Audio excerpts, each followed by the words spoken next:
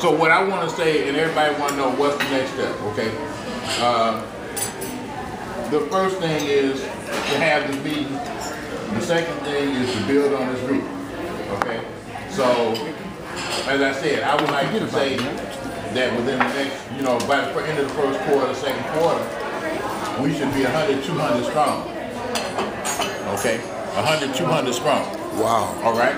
Wow. And I don't think there's any doubt that with what we got here right now at the table, we can do that. Okay? Yeah, and we've got a few that are not here that are connected to some here. That's what I'm saying. Yeah, that right. You had some that didn't show. Yes, yes. Or couldn't show because of confusion. Yes. But now we got this group here we're starting with. Yes, sir. Then we build on it. Wow. Okay? Exciting. So I would say 200.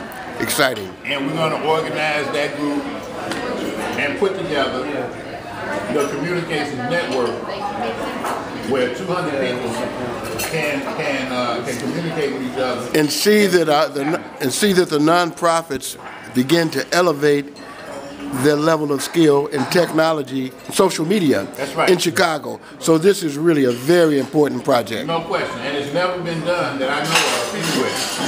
Okay, yeah. This is the first time that I've seen this kind of community-based effort be done. Everybody is going to benefit from this community-based effort, not just the people that we're trying to train, but everybody else. Okay? And so, to give one concrete example of that, last year I went to a meeting with a group that claimed they were trying to organize nonprofits in the community. They had IBM, they had the city of Chicago, they had all the big players there, okay? When I went to the meeting, there was about 2 of us there. I'm talking about real folks that's really into this, okay? And the rest of them was all high-level lawyers and, people like that, okay? So they got a lot of resources. They were able to get a free server to put together websites for people.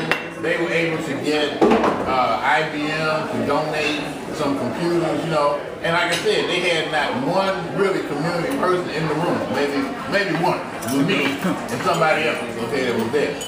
Now, some of you may know Bruce Montgomery, who circulates around. Now, he was there. Now, he and I, okay? But what I'm saying is that's because we don't organize, okay? What they do is when they want some resources, they organize a little group.